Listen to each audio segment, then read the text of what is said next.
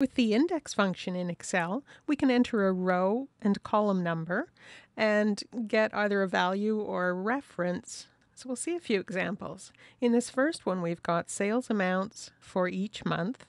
And with the index function, we can specify where those sales amounts are and which row we would like returned. So here we've said month 4, which is row 4 in our list, and it returns the sales amount for that month.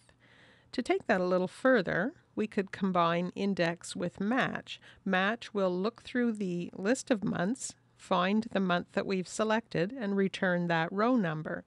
Then the index function returns the sales amount from that row.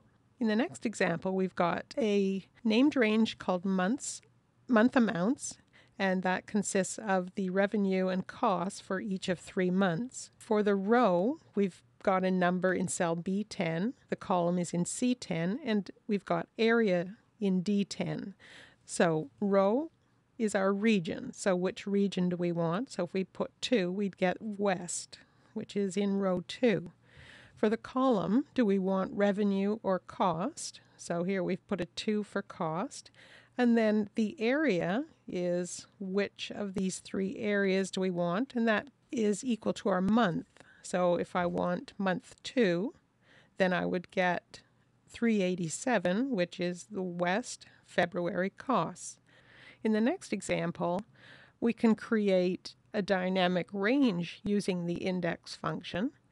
So in this example, I've got data validation based on a list called months list.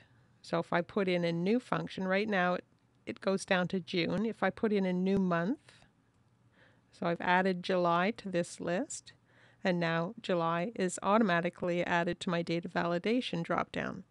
And to do that, I used the name manager, and here's my months list. I've used the formula that you can see listed on the worksheet.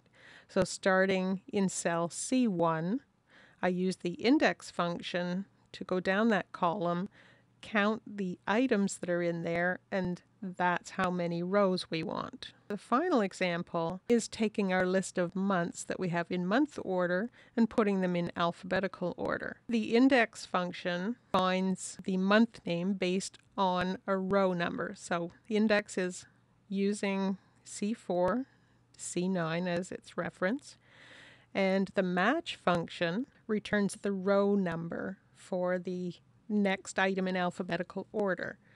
And that is based on finding the smallest number, and COUNTIF is checking how many items alphabetically come before each of the other items. The row just figures out which row we're currently on, and then again we're checking how many items are in front of each other item.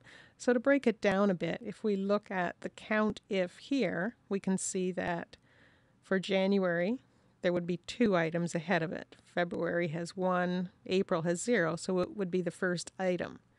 The row just figures out which row in this little list we're in right now. The small is finding the first smallest, which would be 0, and then the second smallest, so that's what the small does. And then match takes that 0 and looks for it in this list and returns the number. So the 0 is in the 4th position in that list. Finally, index goes through this list and returns the item that's in the 4th position.